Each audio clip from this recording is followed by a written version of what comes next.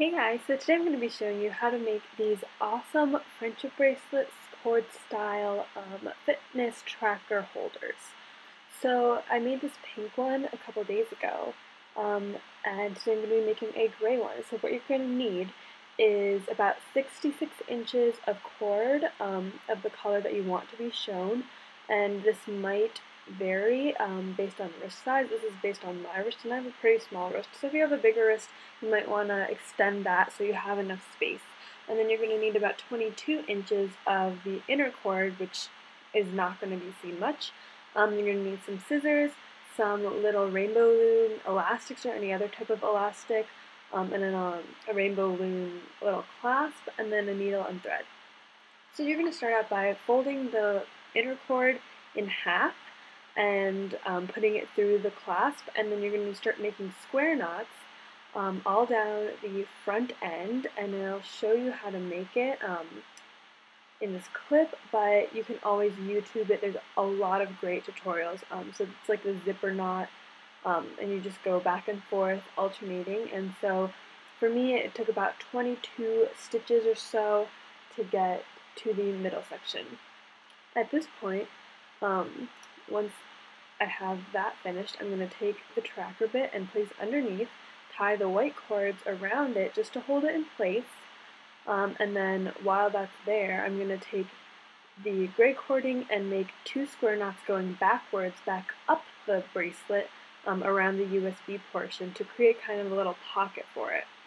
So you can see here, that's exactly what I'm doing, and then once that's done, then I kind of loosen up one of the stitches about 2 rungs above the top of the USB, and then I'm going to thread the gray cording through that.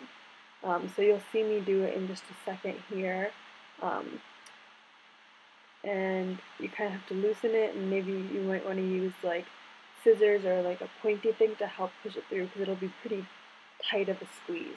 So you're going to go up, around, and then back under through, if you can see that right here, and I'll insert some pictures maybe to show better what it looks like. And then you're going to take those 2 ends and you're going to put them underneath those 2 square knot loops that you just made to hold the USB to, again, make a little pocket for the USB that won't close. Then you're going to take the gray and make a square knot around the entire tracker.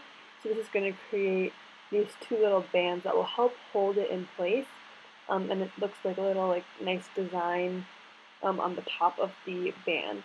And this works well because I don't have an actual Fitbit. I have just a off-brand one, and so the screen doesn't take up the whole thing, so I'm not covering up any of the screen.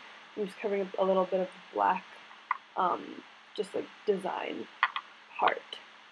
And then we're going to thread a rainbow loom elastic band through that in the back, just so that you have something in the back to hold it as well that's a little bit stretchy.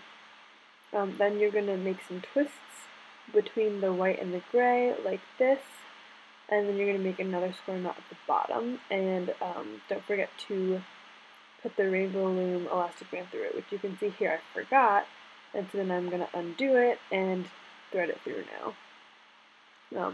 And so it's a little tricky to get the square knot around the entire thing, so I was really studying the past one I did to see exactly how my strings went.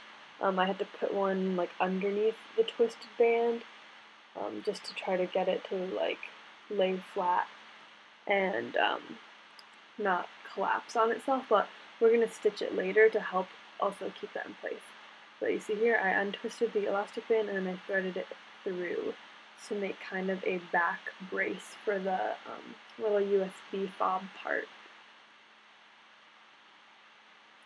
Sorry for going off shot right here. I think I was trying to fiddle with the square knot.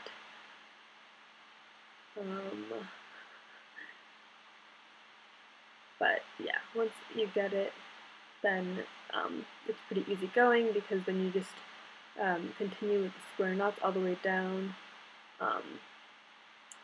the white cord, probably another 22 or so, And then at the base, you're basically going to tuck those white parts back into the thing, into the band, and then you're going to wrap the gray ones, tuck those in, cut the ends, and then you can seal it with some glue, and then you want to sew it. Like you see, I'm sewing them here before I snip off the end so that it doesn't unravel. And again, you're going to want to glue the base of that so it also sticks in place. I used crazy glue for the first one, but it ended up being a little scratchy, so I think hot glue or another type of glue, like a tacky fabric glue, might work better. And then you see here, I'm just tightening up all of those square knots around the band using needle and thread. And it's a little tricky to get the needle and thread through the leather cording, so I use some pliers and my table to help push it through.